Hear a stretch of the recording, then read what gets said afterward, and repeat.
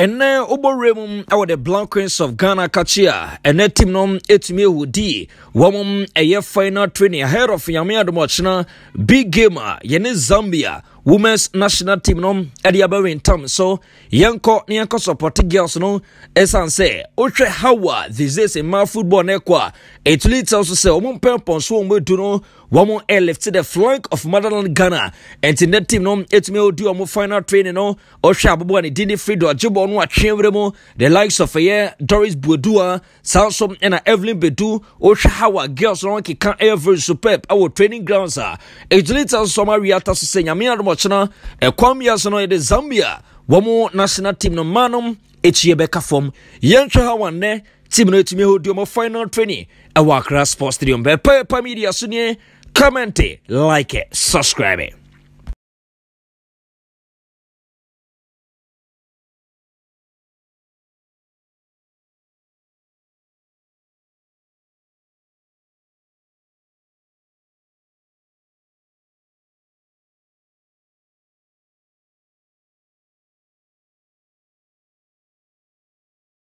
Go down.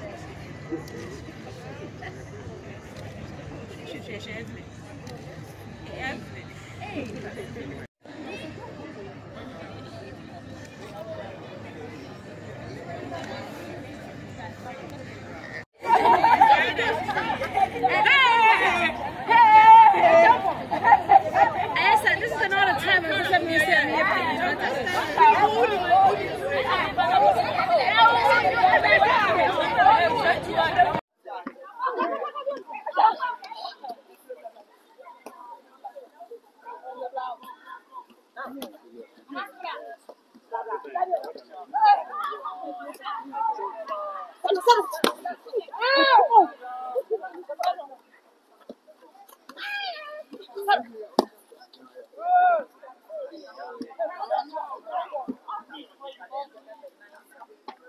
Nora, I mean, looking at your record so far, you have a win percentage of 91%. That's outstanding. I mean, looking back in the last 5 years, as compared to, the coaches that Ghana has had, even on the men's team, no one has actually crossed the 40% mark. How proud are you with your achievement so far? Well, hello first, and where should I look? To you always. Well, I don't compare myself with others or what has been with the stars or before. We just focus on ourselves. Of course, it gives us a certain pride that we won 10 games out of 11. But in football, the only thing that counts, it's the next game. You cannot live from the past. And we want to pass this qualifying round. There was no women team on the Olympics so far, and we want to be the first and step ahead as role model. So that's why we are working properly, keeping the focus on us and no comparison to other things. I believe that with regards to the team, the selection that you have, I mean, the goalkeeping position is one that has come up for debate because, I mean, in the last few games where you managed, Cynthia Coleman was the one to go. Now you have no option but to choose a different goalkeeper. Have you settled on the choice you're going to make tomorrow? Yes, Cynthia is injured, that's a fact. I'm never a coach who is looking for excuses or whatever. We deal with what it is, and we have good other players, we have good other keepers. We give confidence to our players who are here, and we trust in them. And I'm sure that the keeper who will play tomorrow will ensure that we have another shutout behind. I mean, in this squad, we've seen the debut for Frida AC. What new is she bringing on board? Does her versatility give you something different to think about? Yes, we are most proud that we have with Frida the next player in on the mission Volta step by step. We work in to find also Ghanaians.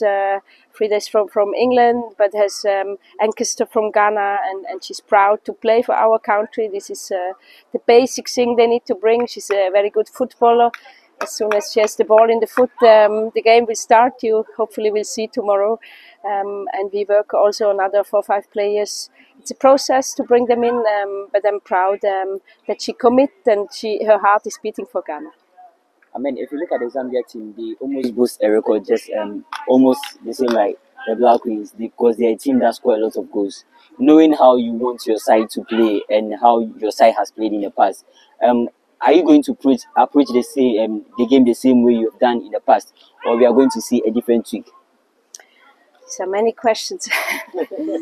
Well, when you look exactly, they played 21 games, and yeah, they scored over 40 goals. So they couldn't score them, but they also conceded 36 goals. We have a bit another balance on our side, and this shows us also where we need to try to tease them. Of course, we want to go out with courage, with a courageful tactic, and we want to score tomorrow. We are here home, and it's important to win the game. This is our strategy, and yeah, I'm convinced that it will work. How important will the fans here be for you tomorrow?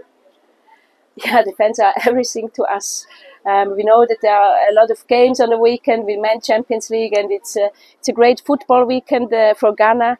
Of course, we here in Accra, we expect that everybody's coming and support us. Of course, we also heard about the protests, but we try to deliver, and we expect also that these emotions and wave are going to brought in our stadium.